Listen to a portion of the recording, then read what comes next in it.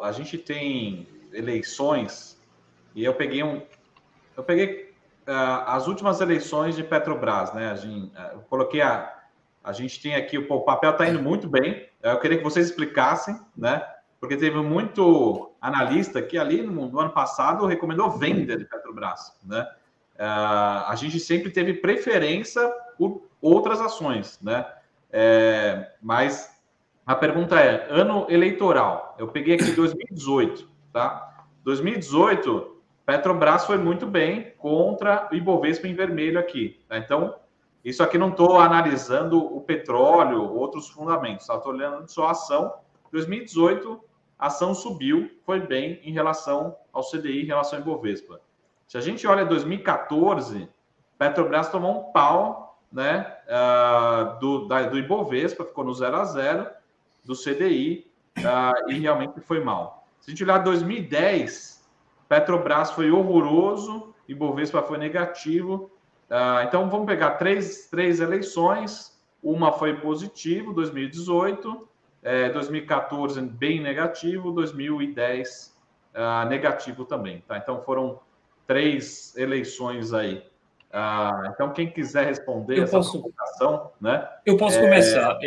Vale, eu e você, nós somos mais macaco velho. Eu tenho um carinha de novo, assim, estou usando um creme para o rosto, mas o pessoal e o Rafael deve ser mais novo que a gente, mas e não viveu, talvez, 2010, 2014 e 2018 como operador e investidor na Bolsa. O Rafa é muitos cremes aí, muitos cremes. Depois ele vai fazer uma live só sobre isso. Pois é, mas o que acontece é que uma coisa é certa esse ano, Sara. Vai ter volatilidade. Vai ter volatilidade, né? Então, a gente sabe que ano de eleição é um período de oportunidades também, tá? 2018 teve oportunidade, muita. Cara, eu pelo menos mudei de patamar financeiro com operações em opções via Petrobras e Banco do Brasil. 2014, através de puts, porque a gente já tinha uma noção que ia dar bronca. Então, você pode se posicionar tanto na alta quanto para baixa, proteger sua carteira e, ao mesmo tempo, também realmente ter ganhos maiores.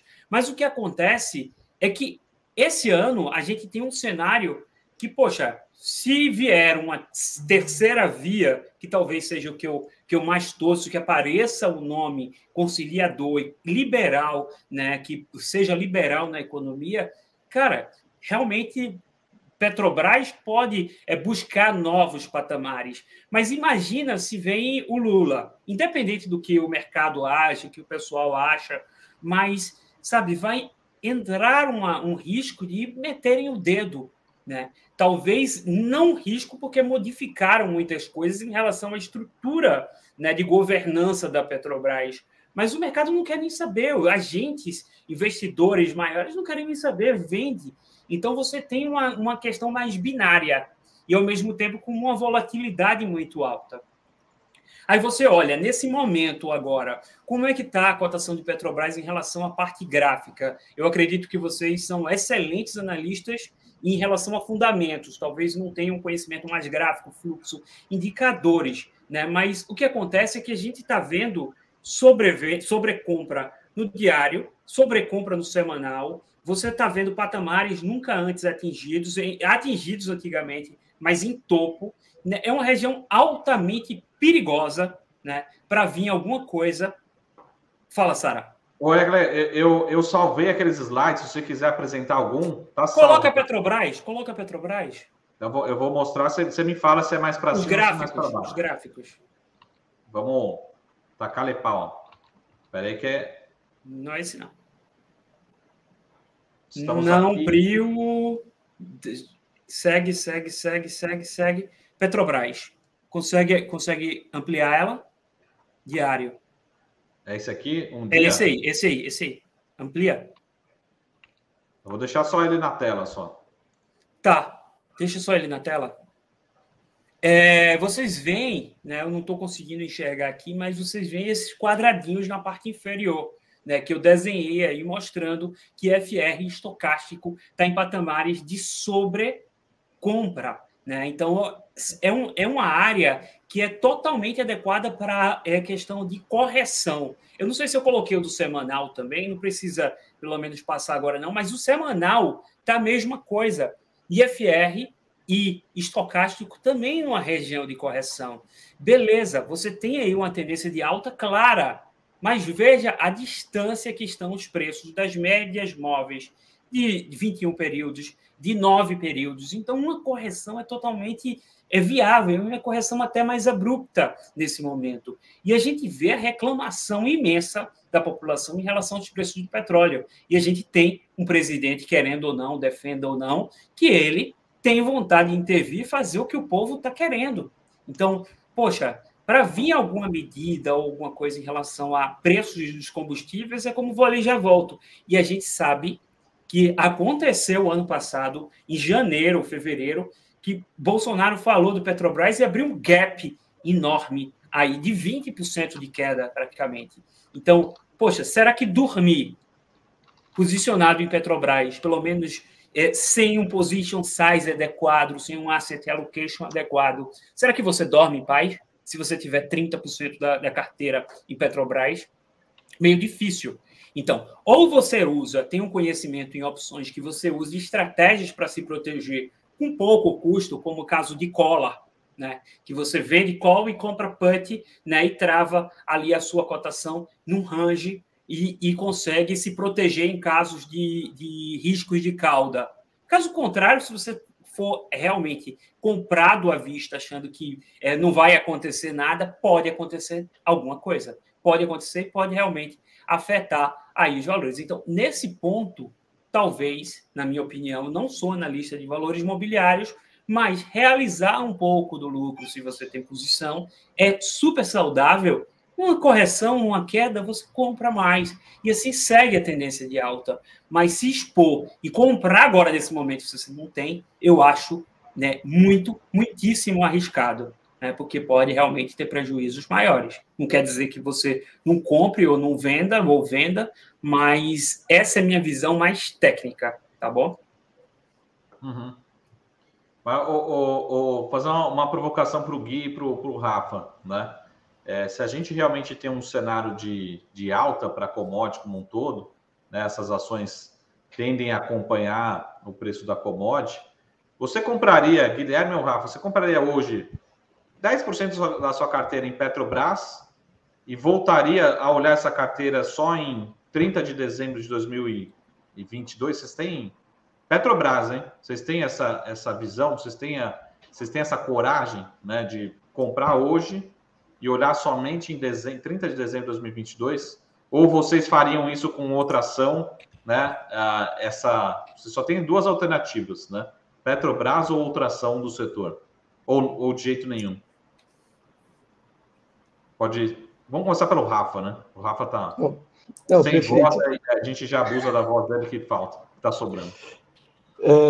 Cara, eu acho que, assim, quando a gente olha para o Petrobras, o Hégler comentou muito bem há pouco, muito no sentido das mudanças de governança que houveram na empresa nos últimos anos, né?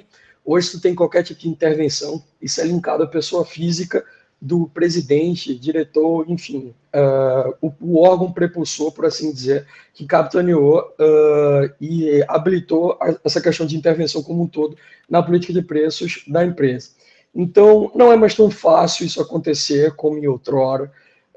Se tu olha as eleições dos últimos anos, sem fazer juízo de valor aqui sobre Bolsonaro ou o governo do PT, eu acho que houve um pessimismo justificado, tanto em 2010 como em 2014, que refletiram, obviamente, no price action da ação, nos determinados anos de eleição. E em 2018, um movimento antagônico, né, do mercado comprando um teórico discurso mais liberal de Bolsonaro, até então, pelo menos, né?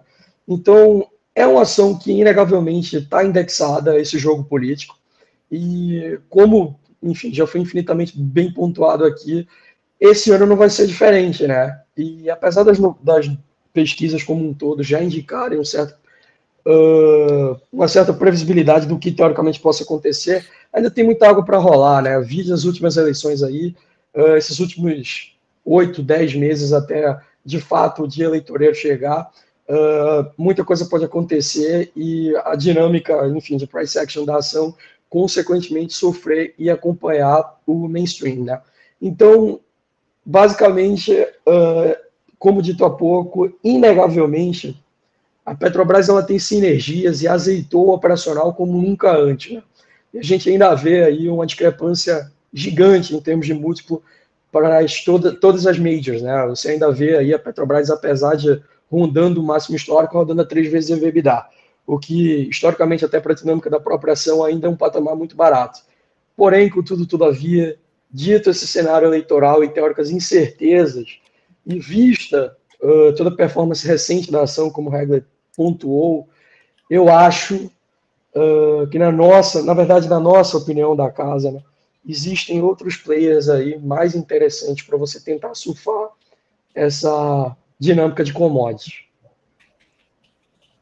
Maravilha, Paulo. O Gui, já assume o piloto aí.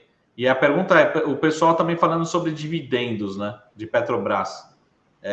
Mas você acha que esse é uma justificativa, é o racional, faz sentido comprar olhando única e exclusivamente dividendos? Vai ter muita gente comprando. Como é que você vê? Inclui dentro da sua visão também essa parte de dividendos, porque até vou colocar uma parte aqui da apresentação. Isso aqui são cálculos históricos, né?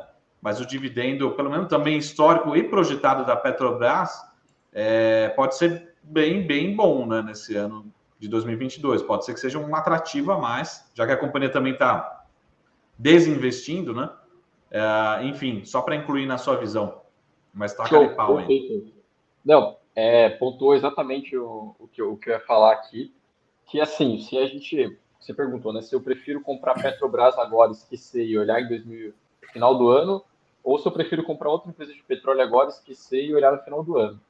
Assim, em termos de preço, com certeza eu vou optar por outras petrolíferas que podem se beneficiar muito melhor desse movimento e que está muito menos exposta a algum tipo de risco político. Só que esse ponto que você trouxe ele é muito interessante. Eu acredito que se você for investir em Petrobras visando dividendo, não tem muito erro nesse ano, tá? A companhia vai distribuir bons proventos. Eu estava lendo um relatório do Credit Suisse, assim, inclusive eles estão prevendo aí 18 bilhões de distribuição da Petrobras só nesse ano. Então, eu acredito que não há dúvida de que a Petrobras vai ser uma ótima distribuidora de dividendo. E quem compra ação, né, visando dividendo, assim, o preço do papel tem uma relevância muito menor, né? Depende de quanto você vai comprar, depende de quanto você vai vender, tem diversas variáveis, mas se você está comprando visando dividendo, eu acredito que não tem erro nesse ano, principalmente voltado para a Petrobras. Até porque, como você falou, né, a política de desinvestimento deles está a todo vapor, eles vão se beneficiar fortemente de um petróleo nesse patamar, e tem a questão do câmbio também, né? Que eu acho interessante também, fica muito difícil aqui de fazer qualquer previsão para câmbio, mas o câmbio já no patamar que está atualmente já dá bastante benefício para a empresa. Então, eu acredito que, sim, se você for investir na Petrobras voltado para dividendo, vai ser, sim, uma boa opção nesse ano. Mas, claro que você não pode exigir muito do papel em questão de preço e ter noção, bastante noção, porque vai ter problema, vai ter ruído de problema político atrelado a esse papel. Então, tem que ter consciência disso, mas voltando para dividendo, yield vai ser bom, vai ter bom provento, pode ficar tranquilo que nesse sentido, eu acho que a Petrobras vai entregar muito bem esse ano.